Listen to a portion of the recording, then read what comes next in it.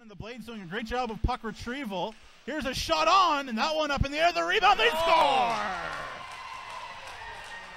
And Bryce Misley with the power play goal, and the Blades take a 1-0 lead. Phenomenal puck possession by the Oakville Blades early on. It was just a matter of time on the power play. They had numerous chances, just bad bounce didn't go their way, and right in front of the net. Here is Foss, winds and shoots. That one, a little bit of a knuckle puck that hit Bryce Misley in the back of the leg. Out in front to Misley, scores!